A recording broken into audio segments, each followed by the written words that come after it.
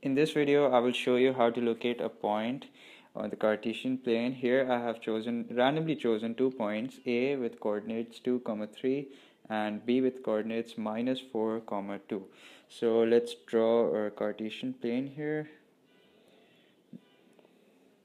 Here's the x-axis and let's label them the x-axis, y-axis. Now A has coordinates 2, 3. So that basically means that x is 2 and y is 3. So when x is 2 means that I'm going to be moving 2 units towards the right, which is the positive side of x. So here I have the x coordinate.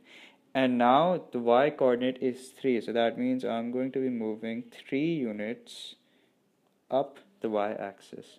So here is A with coordinates 2, 3. Now let's locate B. B has coordinates -4, 2. So -4 means I'll have to move 4 units towards the left. So here's -1, -2, -3, and finally -4. Now y is +2, so that means +1's right here and +2 should be right over there. So -4, 2 will lie somewhere here.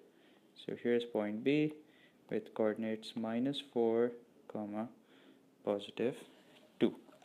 In the next video, I will show you how to calculate the distance from any point from the origin.